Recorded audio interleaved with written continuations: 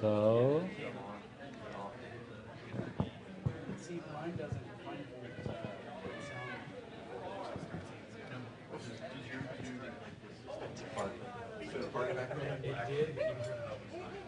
no, it's not. Or at least it doesn't look too interesting. Okay, about 5 or 6 seconds, you'll be live. Yeah, I assume those 5, 6, 7s are over. Hi to everybody, and welcome to our talk on some technology called data loss protection. My name is Enno. My name is Angus. Go Angus! Oh, Angus, you're well known here. Okay, I'll directly dive into it. We have not tested how it works together presenting. Who are we? We are one old school networker and one previously plumb hacker. We leave it up to you to choose who is who. We have some shared interests in emerging technologies. Some of you might remember I gave a talk here last year on kit tracking technologies, and some of you might know me from Shmoo talking about layer 2 fuzzing. So we have some, interest and affinity to technologies and an approach how to understand how do technologies work, which security implications do they have, and obviously from kind of how to break them. The technology we are going to talk about today, which has the title DLP, is a very corporate technology. As such, NOTACON, there might be other places to talk about it which are better suited than NOTACON is. But in our talk, we do not want just to talk about the technology, but to raise some questions.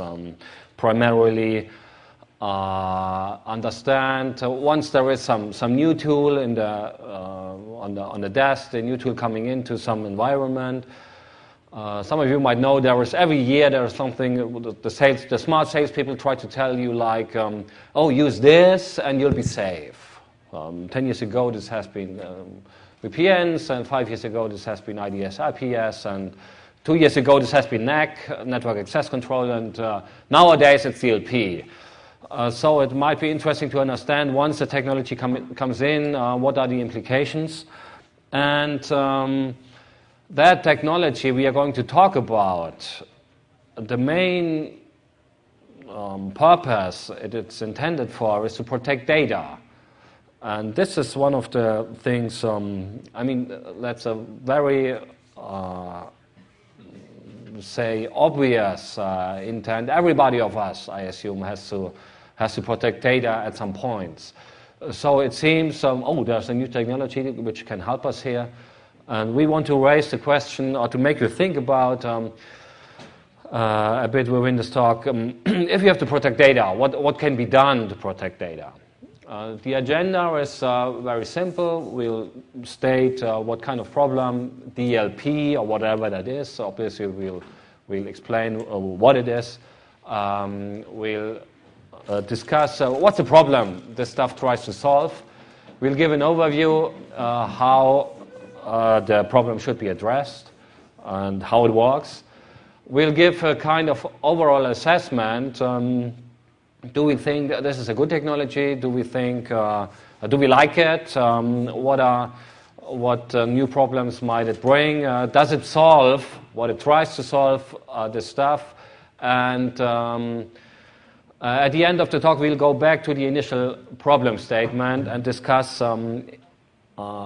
that obvious problem of data protection or data leakage. Once you do not want to solve it with some new tool on the desk, new kit in the town, but want to solve it with, say, traditional means, what we call, that's a term Brian brought up, which I very much like, that is latent capabilities. Use the stuff you already have to protect your data. From leakage. That's what the L in DLP stands for. We'll discuss this one, and that might be, for those of you who are not in the position of being in large corporations with the latest tools, this one might be a very interesting part then to understand what can I do to protect data. The problem statement is, I mean, to lose control over one's own data is, say, the primal fear of the information age. All of us, I assume, do not want to have their personal assets in some way exposed, and the same obviously applies to organizations. Every of those entities, be individuals, be organizations, want to prevent some data, whatever this is, getting out of their control. There's maybe, for organizations, those might be trade secrets, marketing plans, stuff that's regulated. Remember the talk that just happened here. There's data protection. Once you violate it, you might be fined. So you are responsible for protecting some data, in that case customer data. This goes hand in hand with the strive for compliance. Say PCI compliance, say data protection compliance, say GLBA, stuff like this. Organizations are responsible to prevent to lose control over some data, and the same applies to individuals. Again, there might be stuff on your computers that you do not want to see publicly exposed. Be it your tax declaration, be it private pictures of your private. Some of you might notice, who knows the name Max Mosley? That's the kind of boss of the Formula One. He's running the Formula One. He's running the main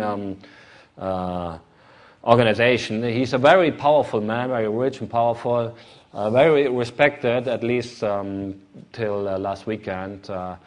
On Monday, I think, there came out a video which shows Max Mosley with 5 prostitutes playing some, say, Nazi game, wearing uniforms and doing strange stuff. I'm not in a position to judge what he does in his private life. There was a large outcry in the UK. All the Jewish organizations immediately asked him to get back from his post of the primary the man in the Formula One. And there's, from a personal point of view, I think one can find it very strange what happens in this video. On the other hand, I am an advocate of privacy. I think it's whatever he does, as long as he does it in his own space and doesn't violate laws, he can do whatever he wants. But I'm sure he would have been happy if he had some protection mechanism to prevent this data from leaking. A 5-hour video with all kinds of strange stuff in it. To self-download. Yeah, I don't think it's on YouTube, but there have been. It was given to one of the large, how do you say, for those newspapers like Tabloids. Tabloids, to one of the largest tabloids of the UK, and they obviously have the full 5-hour copy. And again, there was lots of strange stuff in that video. So again, different kinds of entities have a differently motivated intent of protecting their data against loss or against something that is within that terminology of products that is called leakage. And with leakage is meant data getting out of the control, which can happen by different ways. This is one pretty prominent example. In 5th February, this one came up on the Times. Lily Ellie, they had some, you know the case better than I do. Yeah, there was some suggestion that they had used less than appropriate marketing techniques in one of the new drugs for treating schizophrenia. And the lawyers were working it out, their lawyers and the government lawyers, and all of a sudden this information was, this communication between the lawyers was sent to the wrong email address, and it became public knowledge. And they anticipate there was a lot of damage done because obviously the information would come out at some point once they had settled, but it would be done in a manner that had been negotiated with the right PR people at the right time. So it was very damaging. In fact, in the story, originally Eli Lilly had accused the government of leaking the information. That's the fun part. Yeah, when in fact that's not what happened at all. It was one of the lawyers had sent to the wrong email address. A full memo containing all the stuff, and this title indicates they estimated the damage of this misdirected mail to up to 1 billion. So this is exactly what those technologies called DLP, which we will elaborate on in some seconds, want to protect against. So from an organizational point of view, they do not want this to happen. They don't want to be named here, given that just was a privacy talk. Some of you might know this website privacyrights.org, where they have to report, they don't have to report here, but it comes up here. This is the most known website reporting data breaches. And most organizations do not, I think nearly all, do not want to be here. So they want to prevent the data from getting out, from getting leaked. And this leakage can happen either accidentally. The most common case is mails that get sent to a wrong recipient, which happens all the time. There might be you reply wrongly to several recipients, might be due to auto-completion features, might be even due to your company name. This is the company I'm running, ERNW, and even for Germans, pronouncing ERNW is a little bit difficult. Most people tend to say ENRW, not ERNW, which means misspelling in the mail address. There is another organization called ENRW, and they have a catch-all mail address. So once we do a typo within an internal mail, it might end up there, and this happens in the past. And that's why we put in our transport table, we are running postfix, we put an entry like this one. Mails to ER&W are not delivered. You get an error for this, which indicates the cause. Mails that are sent to a wrong email address are the most common cause of leakage. Then there is stuff that's printed to the wrong printer. This one I think probably we can rate as the second most popular stuff. Sensitive data copied over to some removable storage, say in USB stick, and that one gets lost. Happens all the time again. Not so well known might be data can leak via file sharing tools. There has been an interesting study from some researchers from Dartmouth College in 2007. They monitored P2P communications. They monitored the search terms, and they monitored the kind of documents that were exchanged. They used the technology, by the way, that's called Tywarsa. Some of you might not know this kind of technology exists. This might give an idea what this technology is intended for, to monitor P2P communications, just to notify you this stuff is out there. But those researchers used it, and they try to identify searches and documents from, I think, the 30 major US banks. all some account-related documents and stuff. And they found lots of documents shared, probably accidentally. But the more interesting part is they found a lot of searches for those kinds of documents. So there are some people participating in the P2P community explicitly searching for leaked banking documents. And in one case, you see this. For one bank, we found a spreadsheet with 23,000 business accounts, including contact names, account numbers, company positions, and stuff. And so this is another scenario where data can leak accidentally. And this is exactly what those tools want to protect against. There are other types of leakage. Maybe the first one we call deliberately and in full awareness, like C-level people trying to close a deal. They need to, I'll push it, doing some contractions, we have to exchange documents. Some tool pops up like, you're not allowed to put this document on a USB stick. What will they do? They will call you the help desk. Hey, you have to get me relieved from this restriction. I have to close the deal. Even if they know they violate the policy, they regard business more important than policy. And there might even be malicious cases, people who try to bring out, again, I'm from Europe, and in Europe there was, some of you might have noticed that big Liechtenstein tax scandal, where an employee from a bank in Liechtenstein, which is a tax, how do you say? Tax haven. Tax haven. Copied over customer data and sold that on a CD, and he sold that CD for 5 million euros to the German intelligence.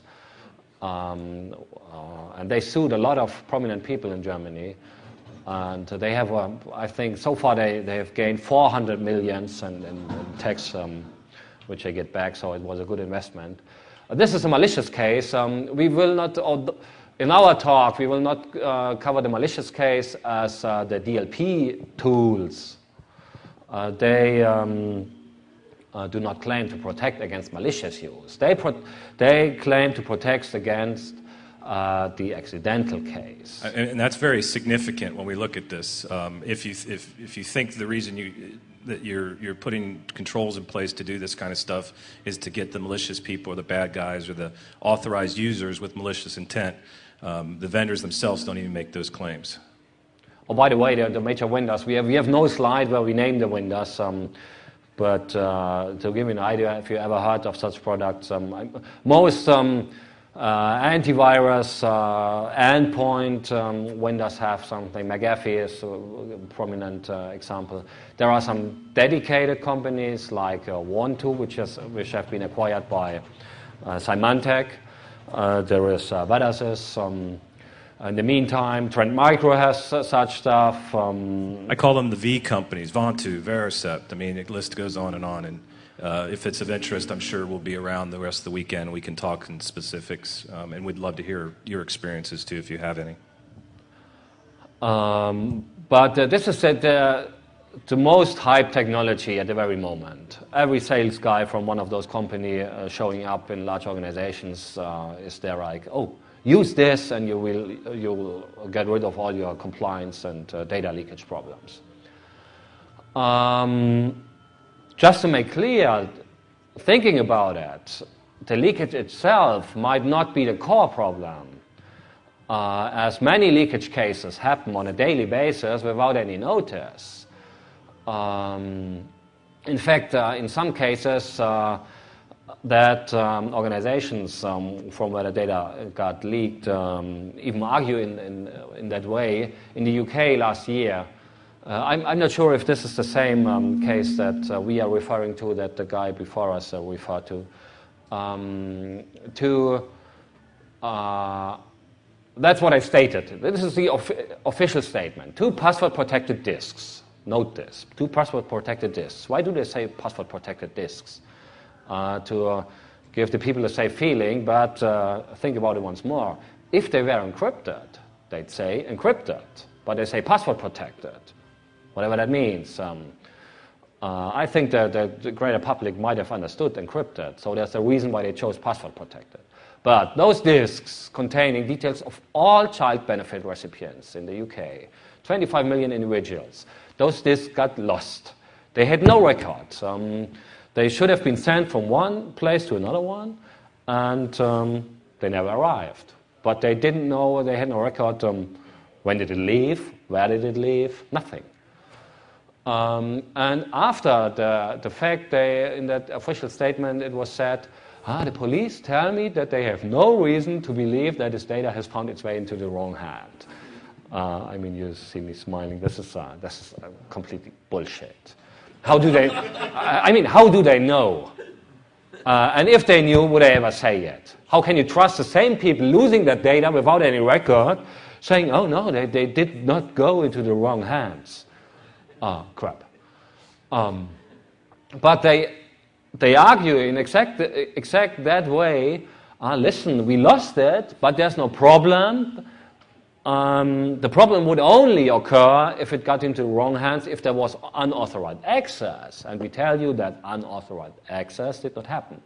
So this brings us down that the real problem of leakage might be the unauthorized access. We'll get back to this. We just want to make clear at this point, leakage itself may or may not happen. The real problem from a personal or organizational perspective is there might be unauthorized access to some sensitive data. So how does this stuff work? There is a pretty good white paper we reference here from an ex-Gartner guy doing lots of, he has a lot of publicity in the space of DLP. But this is a good definition. Products that, based on central policies, identify, monitor, and protect data at rest, in motion, and in use through deep content analysis. So some tools which look at data, be on file servers, that is data at rest, be it transferred via networks, in motion, or in use, people who do something with the data, and those tools try to monitor and understand, oh, this is sensitive data, it shouldn't leave this network, or it should be copied over to a USB stick, stuff like this. DLP is mostly a summary term, which might mean data loss prevention or protection. There is data leakage prevention, protection. Other terms include exclusion prevention. My personal favorite. Yeah, but I mean there is some confusion about exclusion prevention, as there is the book of it just sounds dirty. Richard Baitlish, and he describes other stuff than this one. Again, we named some vendor names. How do these tools usually work? This they might be placed at some place in the network, passively monitoring the network data flow. They might be integrated into proxies. They might be integrated into the email workflow, like sitting on integrated in an MTA or sitting on an extra hop. All these are the, say, network-based variants, and usually the data in use, this piece is try to be addressed with some host-based agent. So install some agent on all your, say, Windows desktops, and that agent looks, this file containing credit card numbers should not be copied over to a USB stick. If that happens, I'll pop up and I'll block the action. So there's the network-based approach and the host-based approach with an agent, and there are some products which combine both approaches. The key requirements for such an agent to work, to do what it promises to work, to do is it has to monitor the network stack, monitor the file system, monitor the kernel, or at least the I/O operations, some data to a USB stick, and this. And it's got to coexist with all the other agents on your endpoints. Yeah. And this we'll get back to possible. We'll refer to possible attack vectors later within the talk. But some of you might already have a bad feeling hearing, oh, there is something sitting on the endpoints which has access to the network stack and the kernel and the file system. It's a new product, and this stuff should make me more safe. How can it? It might be induce the opposite. Yes, finding ODAs in such agents might be very, very interesting, as those agents identify the keys for kingdom. They identify the sensitive data. Ideally, they do this. There are different methods how to do this. This might just be some rule-based, like a credit card number is looking like this, and look for all data looking like this pattern. This might be a file matching, like in file names or parts of the file, say contracts. All contracts begin with a similar first page. Look for all documents that has this similar first page, indexed in some way. There might be some statistical analysis or hashing of documents. All this, the different techniques. If you're interested in those techniques, again, we refer to that white paper.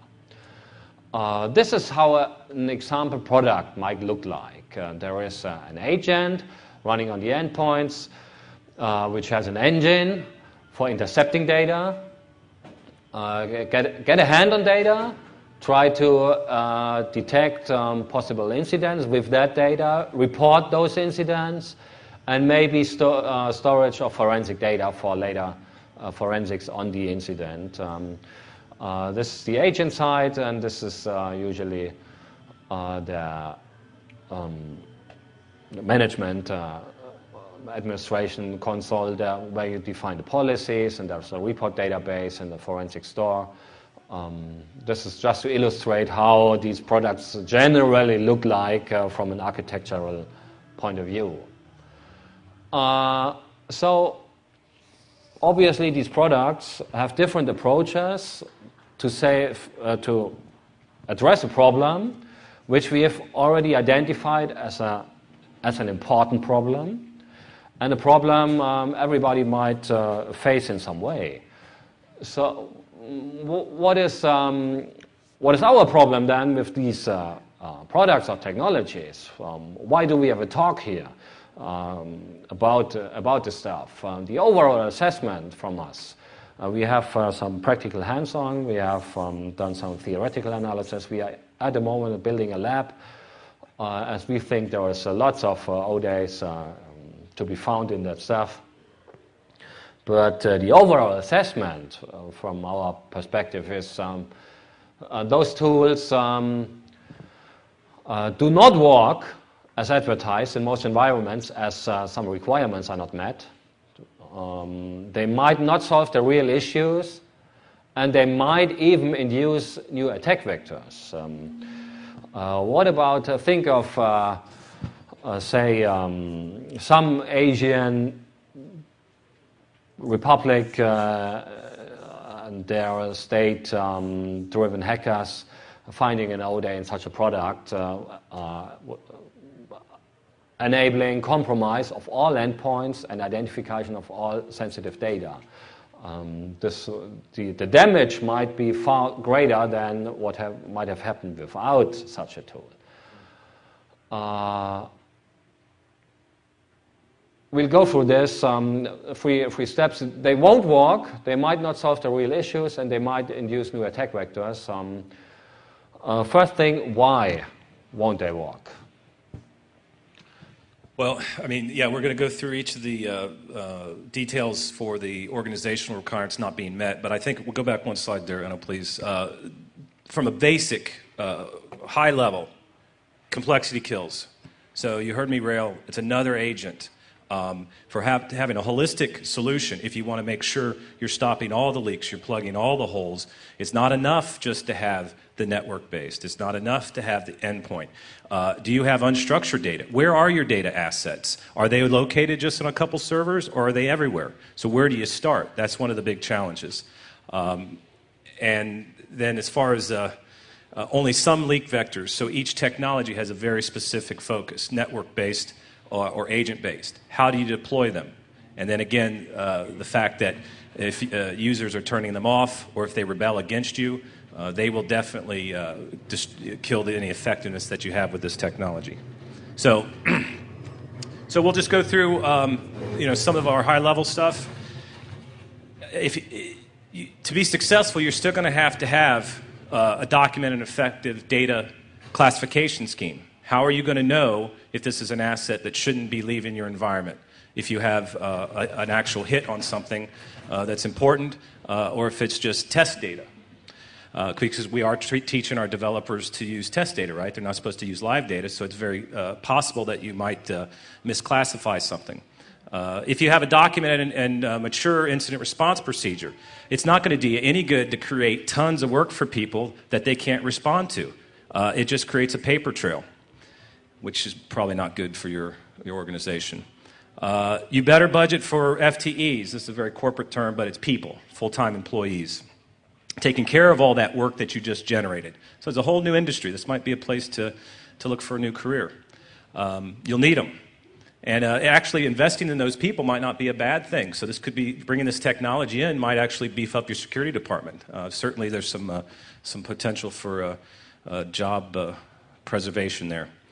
If you're not prohibiting the use of webmail, well, there's one nice avenue for stuff going out the door. And if you are, I'm sure you'll see lots of false positives in those streams, where there's some maybe personal communication that's communicating assets that get hit that are not a part of the organization's assets, but those people's assets, so they can communicate that. And webmail happens all the time as well. In one environment where we evaluated the technology, developers are sending. There was some with that. We had some products, and one of those products has a flag like "Look for source code leaving the environment." And we got a lot of hits, and it turned out there were some contracting developers who send out the source code to their Gmail accounts. Every night, like, oh, this is my work, and I send it to my Gmail account to kind of back up or to work on it further when I'm at home or whatever. Obviously, this was against the policies in that place, but those contracting developers didn't even know. We call them stupid human tricks. Nothing malicious there. Somebody's trying to do their job. They are innovative. We value innovation, right? So they're finding a way to get their job done under budget and on time. And then, of course, if you don't have accountability, or what I term a culture of accountability, where you correct this behavior and get people working for you instead of against you, when they violate these type of policies, game over. I mean, so these are all criteria that you really are going to have to consider, even if on top of buying any kind of technology. And now, those of you who are from some corporate information security space, ask yourselves, how many of those do you have? We do not know many organizations which could make their crosses here. And what we saw in the live environment when looking at these technologies, we saw a lot of travel planning stuff, like someone in a department was responsible for travel planning of the people of that department, and made hotel bookings and stuff, and there were all the time there were credit card numbers included, and all these actions brought up incidents and positive hits on the tools. Yeah, that had to be taken care of. I mean, one could fine-tune the filters, but then again, it's effort to fine-tune. What we noticed.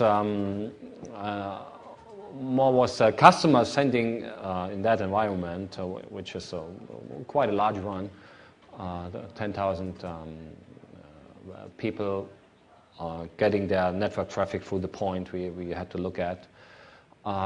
Customers send credit card data in all the time. A lot of time, the people will open up a support call, and they'll send in their username and password and say, this isn't working right, or, yeah, here's my social security number. And the interesting question there is that's data ingestion, right? You now have this asset. Are you liable for it? Are you now the custodian of that data? And if that data were actually sent in via email and it bounced back up because that person is no longer with the organization and it's got all your corpse header information. So I think there'll be some interesting case law in the future along that space. Yeah, and one could even argue, is it your responsibility to protect somebody sending you his or her private data? But once you have such tools in effect, this might pop up. And maybe you take a proactive approach and you start to educate your users or your potential customers. Oh, you shouldn't send us this data. But your sales department most probably won't like, we can't educate our customers. If we try to dictate them which kind of mails to send us, they might choose another window, whatever. One big piece of problems is webmail. Webmail should be in most organizations, so we know webmail is allowed to a certain degree, maybe only during breaks, but whatever. Webmail should be encrypted, but if it is encrypted, then the DLP is blind.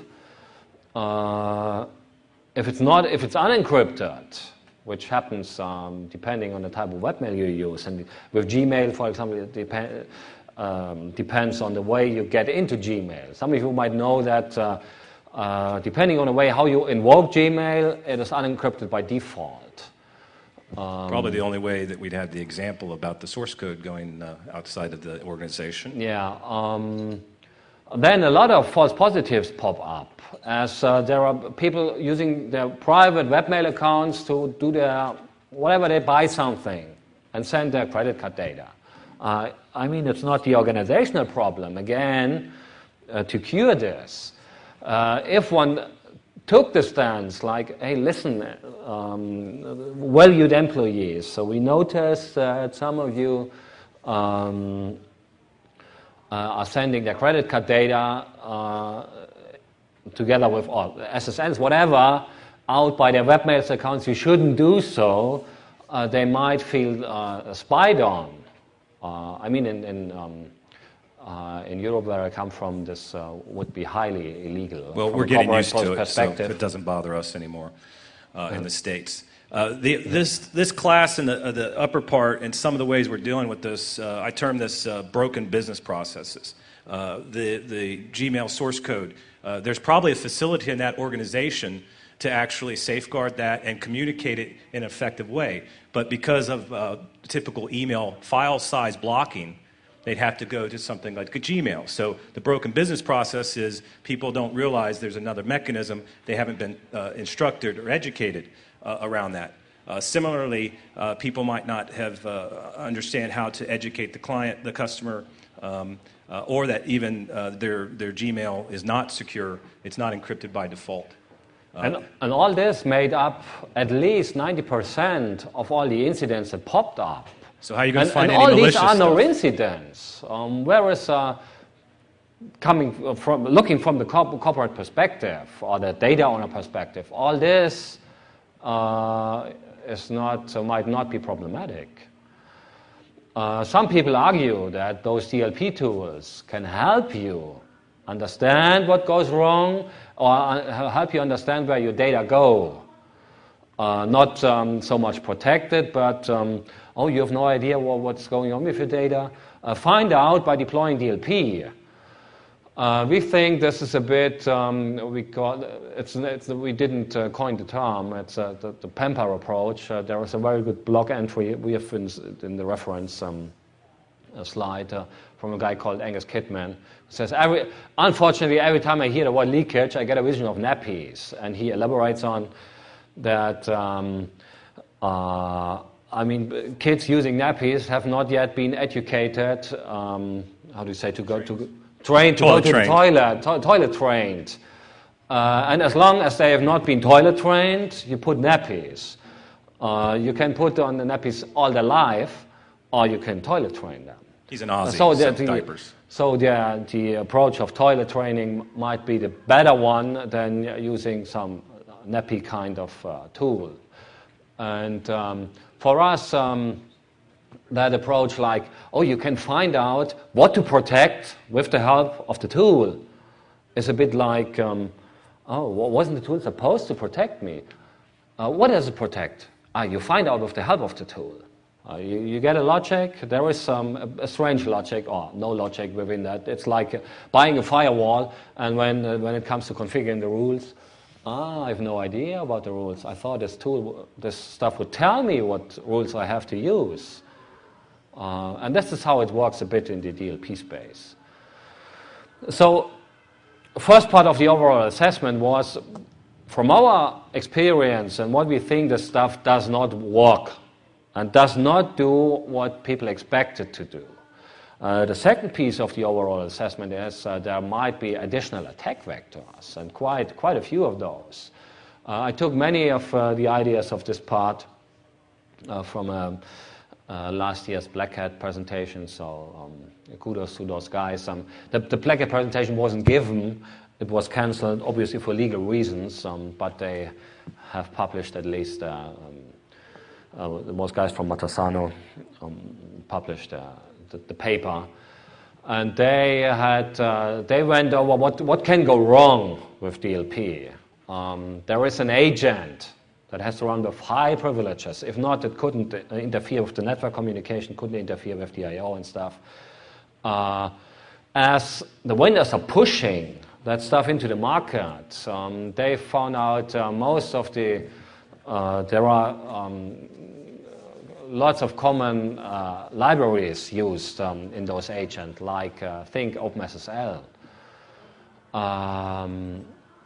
What happens if the agent is compromised? So there's another piece of software which hasn't gone through a quality, very high or deep quality assurance, running on all your workstations and try to protect your data. Another attack vector might be within that agent, the engine, the parser. That stuff has to look at all files, so it has to be able to parse files. And those of you who have ever been in fuzzing know that, oh, parsing, that sounds good. There must be a parser. What if we inject data that the parser crashes? And we think one of the reasons we built the lab at the moment is we think there's lots of bad stuff to be found in this space. What about the management stuff? Once you get control over the management, you have control over you might have control over all the stuff. Management in the solutions we had a look at was web-based administration consoles. We have to define who has access to the management. Is it InfoSec? They might not understand what's going on. Is it user help desk to solve initial problems? Is it HR? Whoever it is. And compromise this stuff might mean you have the keys to the kingdom. So aside from the fact that bringing a new technology in adds complexity, and adding complexity is always bad security-wise.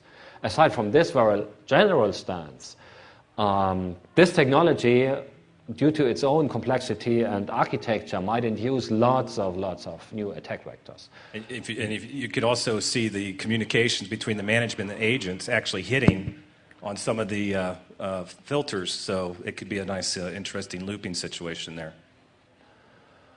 And so it's not only not doing what it was intended to do, but might cause new problems, might decrease or increase the overall risk situation, or decrease the overall security situation. So let's think about back to the problem. What can be done instead? If we advocate, to solve the problem of leakage, it might not be a good idea to use this stuff of tools. That's a negative point of view. It's a legitimate question to answer then, okay, what else should we do? And in the next slides, we want to describe very general, very high-level concept what could be done with the existing methodologies and tools. And to understand what happens or what problems DLP tries to address, we have defined some entities. One entity we call a trusted network, your network, and the rest are untrusted networks. And within your trusted network, you might have systems that have external interfaces, that don't have communication capabilities to the outside world. Say, those file servers. File servers. Usually, you do not run mail clients on your file servers. Ideally, you do not, and you don't put in your USB stick every day in your file server. So these systems, from their data cannot leak by the classic leak methods, mail or browsing or putting to external storage. And there are systems that have external interfaces. The endpoints, desktops, where mail clients are running, where you have USB ports, where your users sit, which might use webmail, might use Skype and stuff, so untrusted stuff on the workstations. And I mean, it's users, so they can make mistakes. That's human. So looking at the way data takes within that very simple concept of trusted and untrusted and with external interfaces and without, there is migration of data from a system, from a file server to an endpoint, might be, and there might be the leakage process, data leaving the trusted space going to untrusted space. Now, strictly speaking, the latter one, this one is only a problem if the point where the data arrives is malicious or compromised in advance, and if the data is unencrypted. And looking at this immediately kind of brings up possible ways to address the problem. Think of this. Well, that's what happens. Data comes from file server to endpoint, leaks from there on, and the question could be, why is this one needed? Why does the data have to leave the systems without external interfaces and go to the endpoints? One could ask, why have sensitive data on the endpoint at all? And we are advocates of stuff like server-based computing, data not being processed on endpoints. I mean, we are realists. We know. Just based on this talk, you will not starting your designing your architectures next Monday. But think about it. The data has to be here before it can leak out. Prevent the first step or reduce the first step might be the first step in addressing the overall problem. And okay, now let's assume the data is on the endpoint. And the data leaks, so it gets out. One might pose the question, this entity here can only use the data if it's unencrypted. So simply said, use encryption on those points where data can leak. I mean, this is very, very basic stuff. We put it in here to make you think about the problem of leakage and the parts of the problem of leakage. And encrypted data, it's easy to encrypt data on USB sticks or to have a centralized mail encryption gateway. Even though this might, this is technology which has to be brought in and to be sponsored and stuff, it might be much better to invest on this stuff than on investing on a new complex in itself, immature technology like DLP. And just another on the current regulations, if it's encrypted, you don't have to disclose, which is one of the biggest business concerns. Especially in the context of the talk before. You might remember there's those federal state legislation that mandates disclosure of lost data. Once it is encrypted, you do not have, from an organizational point of view. So we mean it's just about information flow. Understand where the data is processed and how it flows. And once you've understood this, all the instrumentarium that's already there, like access control, like login monitor and encryption, all this used properly might already solve the problem without being forced to bring in a complete new class of products, which are, by the way, are pretty pricey. It's 5 or 6 number figures usually to deploy such stuff. And still the organizations think, most organizations love this stuff in the current discussion. They are all excited, oh, those problems, we wanted to get rid of this. It's being peddled as compliance snake oil, basically, and buy the silver bullet and all this stuff goes away. But I think you see the trend in this where we're at is that it doesn't. The basics have to be there, and if you're not doing the basics, only thing the new technologies do is create complexity, which kills security. So understand the way your information flows. DLP might help there. Once you bring in DLP to get an understanding of your information flow, one might argue, okay, it's a bit pricey way to learn this, but okay, at least as you learn it, you understand it afterwards. But once you understand this, and once you take care of typical, we have named 2 pieces that are often overlooked, even on endpoints. Say a Windows-based laptop, which has working with EFS. Once people get attachments with their and those attachments are stored in temporary folders of the mail clients. Say in some environments, Outlook. Even with my, I'm mailing like this with MUT and VI on FreeBSD. This is my mail stuff. Even there, once I SSH into my box and do my mail.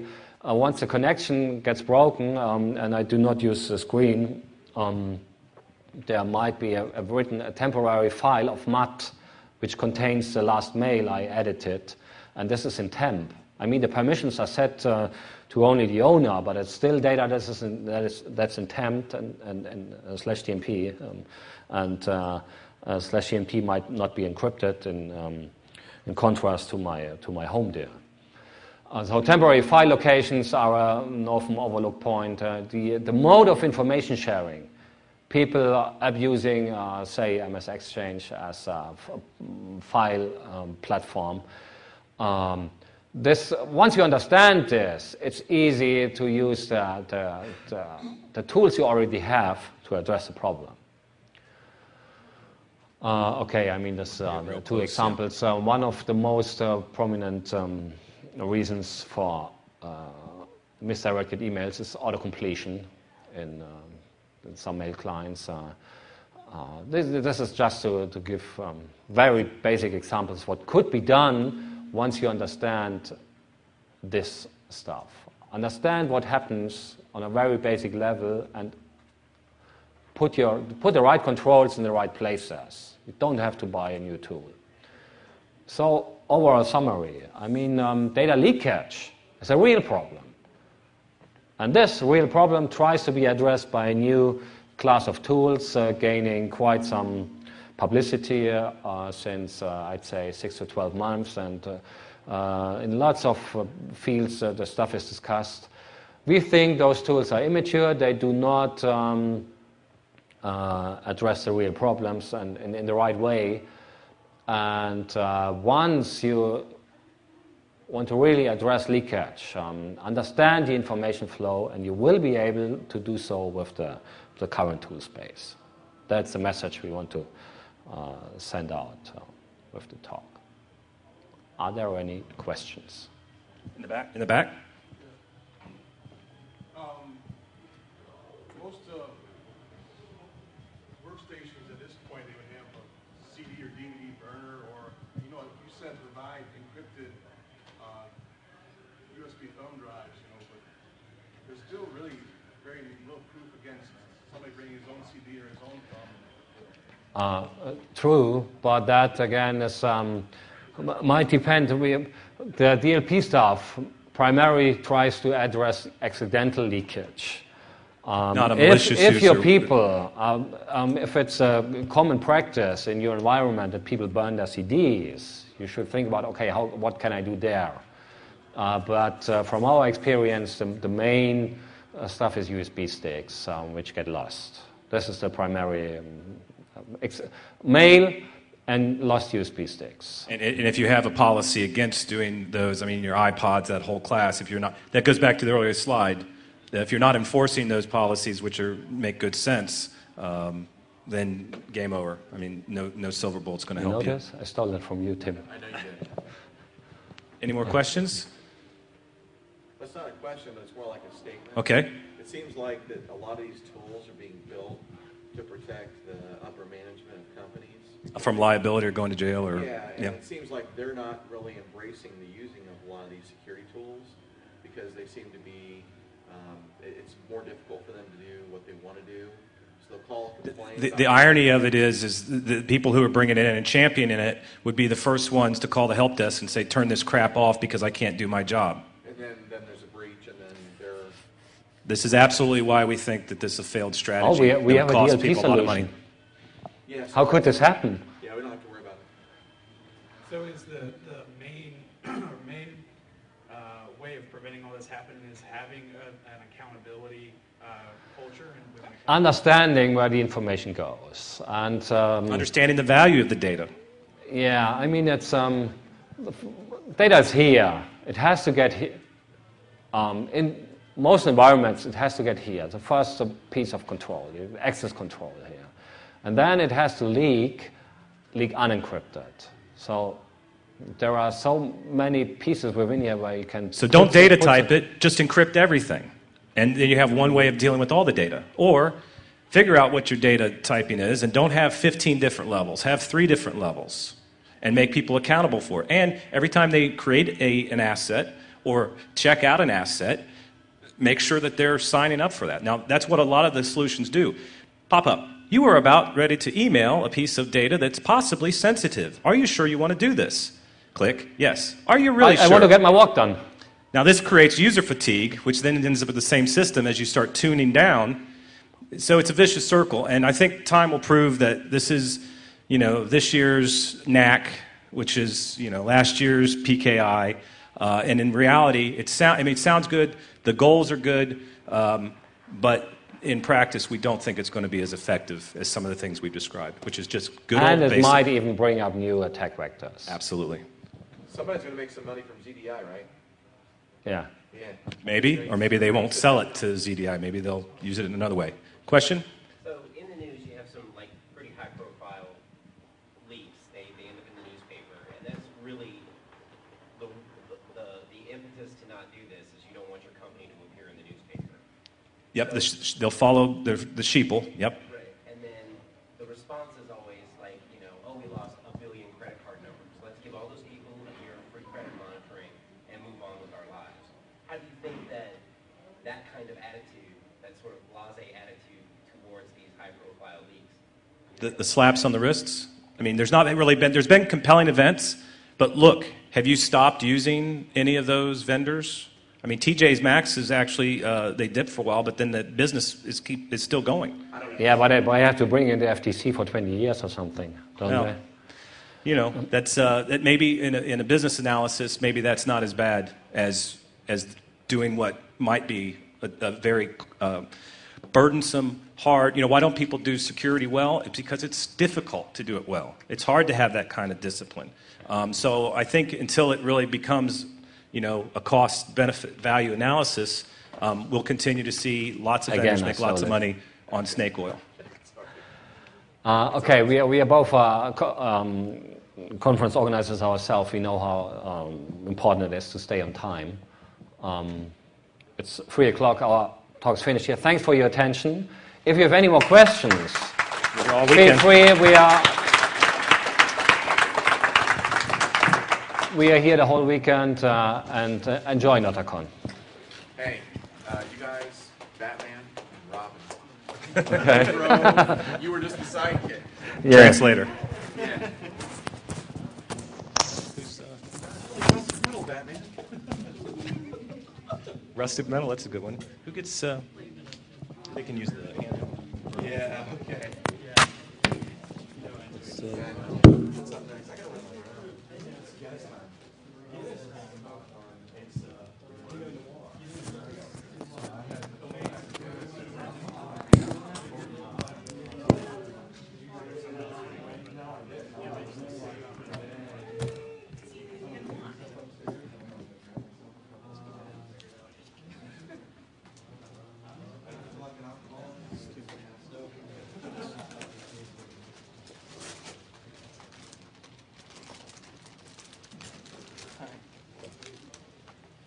you're gonna do the wireless, the hand, you don't want the handheld, do you? You want this mic instead of, Whatever. I think this is the one, I don't know where they're at, they'll hook you up.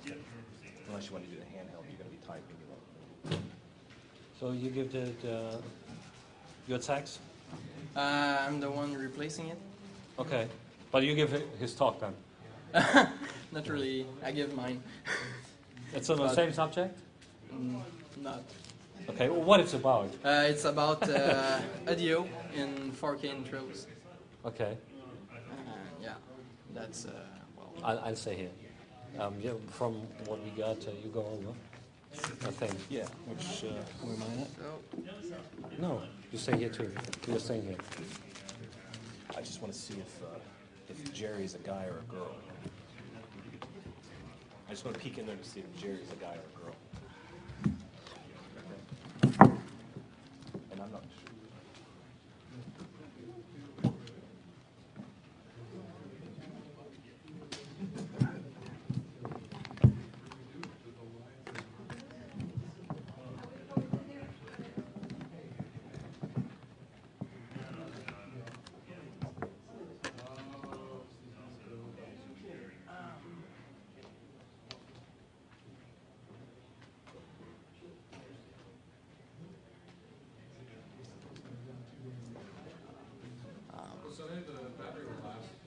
battery will last? Yeah. At least 2 hours. But change the mode so it doesn't go to sleep on you. Okay.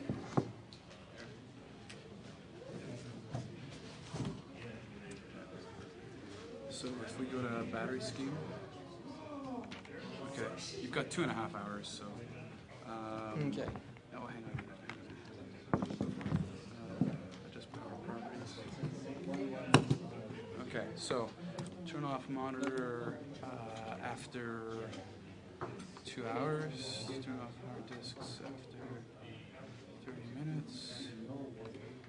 Never. Ah, shit. Is this room bigger than it was last year?